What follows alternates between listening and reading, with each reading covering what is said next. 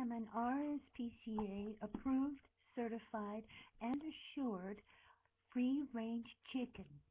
As you can see, the conditions are quite cramped in here.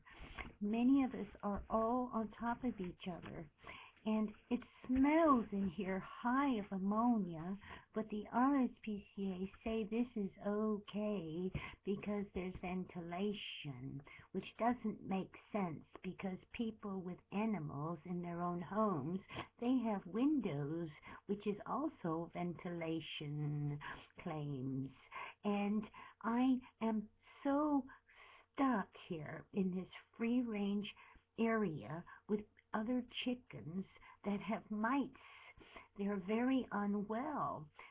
There's some here with hardly any feathers. Their feathers are falling out. But the RSPCA approves these conditions we're in. We are assured and we are certified. All our eggs, you can find them outside, but we obviously do drop them here inside as well. But the RSPCA say our conditions are absolutely okay, which is really unbelievable. I haven't got any room to move here.